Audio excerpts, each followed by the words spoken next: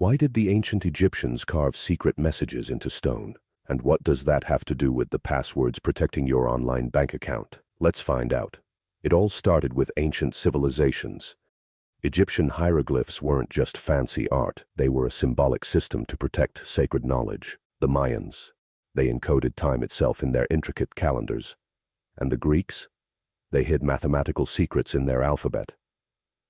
Ancient codes weren't just for fun, they were about survival, communication, and power. Fast forward to today, and the echoes of these codes live on, those ancient encryption methods. They inspired the algorithms that fuel modern cybersecurity.